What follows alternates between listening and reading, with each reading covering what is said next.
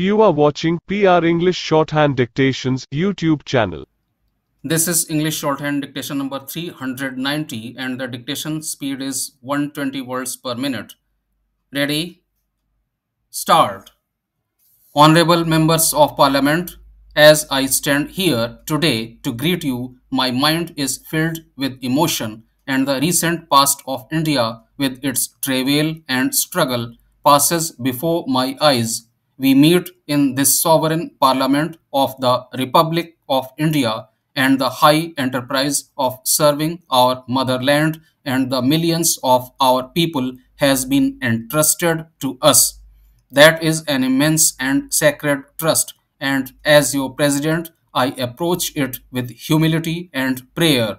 On this historic occasion, our thoughts naturally turn to Mahatma Gandhi and our hearts pay homage to him. Let us accept our great task in the spirit of the Father of the nation who brought us our freedom, and let us always remember the message that he gave us, the message of unity and goodwill between all the people of India, of communal harmony, of the abolition of class distinctions, and of those based on birth, caste, or religion, and the evolution of a peaceful cooperative India which gives opportunities of progress to all her citizens. It is the firm policy of my government to maintain peace and friendship with all the nations of the world and to help in every way possible in the maintenance of world peace. The Republic of India inherits no enmities or traditional rivalries with other nations, and my government intends to continue a policy directed towards securing peace in the world and avoiding any alignment which leads to hostilities with any nation. India is a sovereign democratic republic, but she has decided to continue her association with the Commonwealth of Nations. That is a unique development, new to constitutional law and history. We thereby do not limit our freedom in any way, but we indicate our desire for continued friendship and cooperation with the group of nations represented in the Commonwealth. My Prime Minister recently attended the Conference of Commonwealth Foreign Ministers held in Colombo.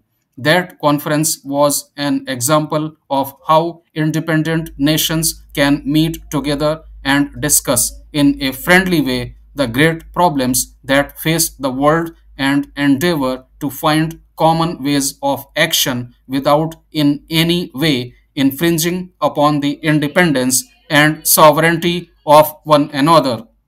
Our relations with foreign powers are friendly, and my government has exchanged diplomatic representation with a very large number of countries.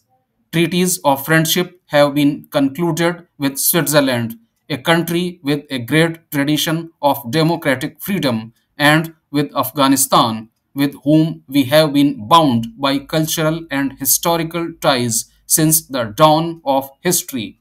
Negotiations have been proceeding for treaties of friendship and commerce with Iran, Nepal, and the United States of America. As you are aware, India's Prime Minister visited this great country recently, and his visit led to a greater understanding and respect and closer ties between India and the United States. My government has recently accorded de jure recognition to the new government of China, and it is hoped that an exchange of diplomatic representatives will take place soon.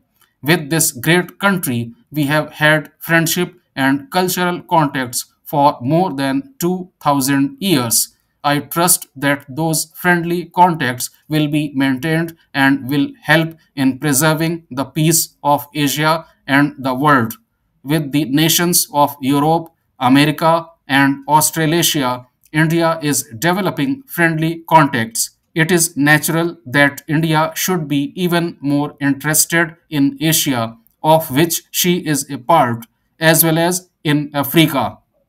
Her primary interest is in the freedom of peoples and in the removal of all barriers that come in the way of the full development of nations and peoples. She is entirely opposed to the continuation of colonial rule in any shape or form, as well as to any kind of racial discrimination. In Asia, freedom is on the march. At the same time, there is trouble and turmoil in some parts of it. I earnestly trust that out of this turmoil will emerge peace and freedom and cooperative relations between all the countries of Asia. A historic event took place recently in the establishment of the free and independent United States of Indonesia.